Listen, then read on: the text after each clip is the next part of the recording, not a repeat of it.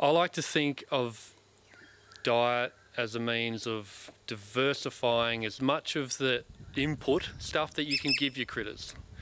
And we know from humans that the most diverse that you get, the better off you are. Like, we can live off meat, we can live off fish and chips.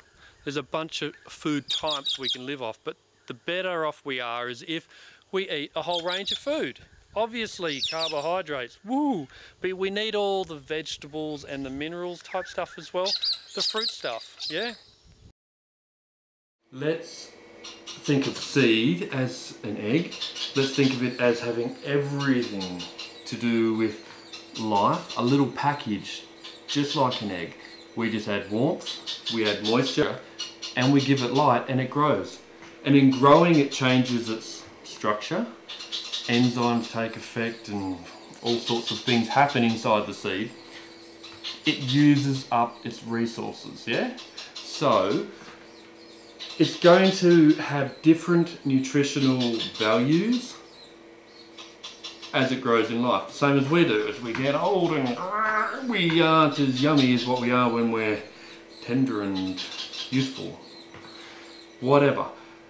The point is, a normal seed diet would consist of, or hard seed package, would have about half a dozen different seeds.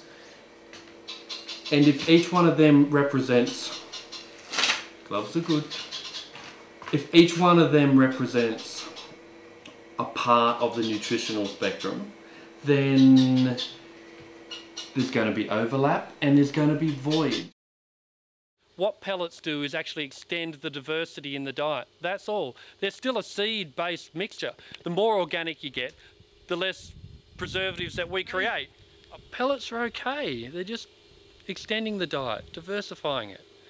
Make sure you get good ones, and the birds will let you know. So not in any way am I saying pellets are the only thing you should feed your bird.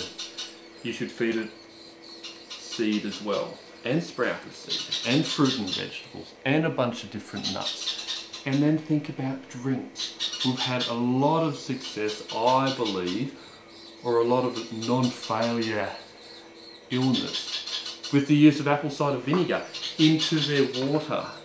A separate water bowl that they can sip a few times a week. Very dilute. Make sense? Cool.